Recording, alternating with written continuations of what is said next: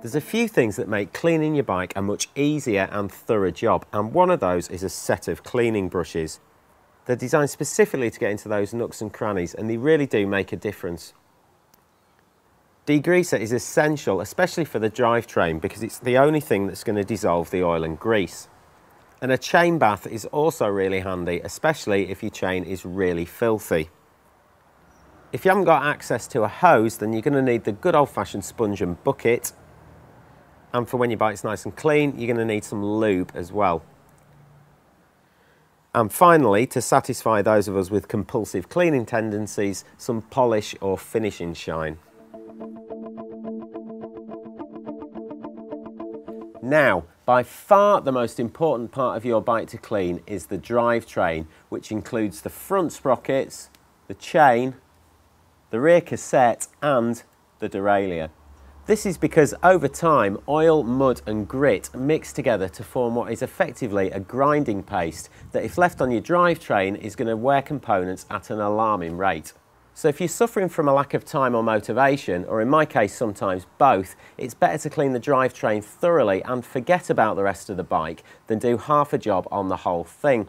It's also good practice to clean the really filthy parts first, so that's why we're going to start here. The first thing to do is remove the wheels, because this makes it a lot easier to clean the frame. But before you do this, just make sure that the chain is on the small chain ring at the front and the biggest 1 or 2 cogs at the back. If you've got quick release calipers, then release these as well to let the wheels out, and it also makes it easier to clean the pads and calipers later on. If you haven't got quick release brake levers, then it is worth releasing the brake cable tension like this instead. A good trick once you've removed the wheels is to take the skewer out of the back wheel and thread it under the chain and secure it back into the dropouts.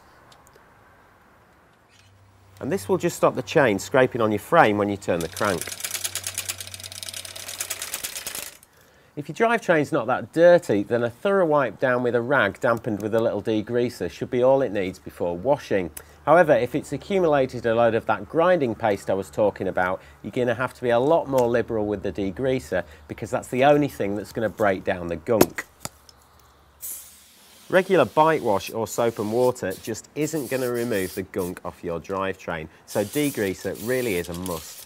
Use a biodegradable water-based degreaser, as this will wash off easily and it's more environmentally friendly. And just be conscious of not spraying it directly on anything with bearings, such as hubs, bottom bracket and the headset, because this will dissolve the bearing grease inside and cause them to wear a lot more quickly. When I'm degreasing the rear cassette, I always do it with the wheel facing down like this, and it's just to help stop the degreaser from running into the hub bearings.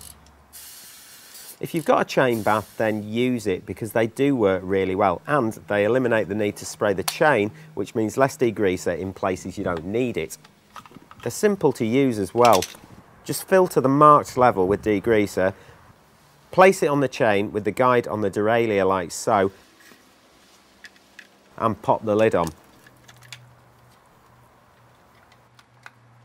Run the chain backwards through the bath a few turns and you'll see it go black almost instantly. And then repeat the process with fresh degreaser. Usually 2 or 3 goes is good enough.